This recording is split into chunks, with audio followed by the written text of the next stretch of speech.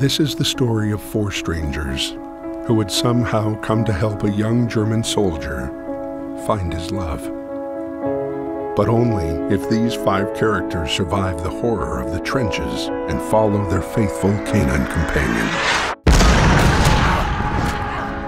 First, there's Emile, a French prisoner of war who ends up peeling potatoes for the Germans after a single bloody charge.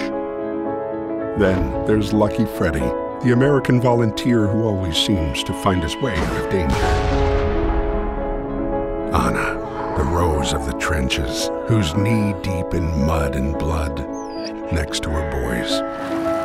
And there's George, the British aviator who lied about knowing how to fly. And finally, Carl, alone, lost in the maze of trenches and sick with love for Marie, Emile's daughter. Between 1914 and 1918, inside the trenches of the Western Front, millions of men fought, lived, and died. Some made it. Some did not. Here are their stories.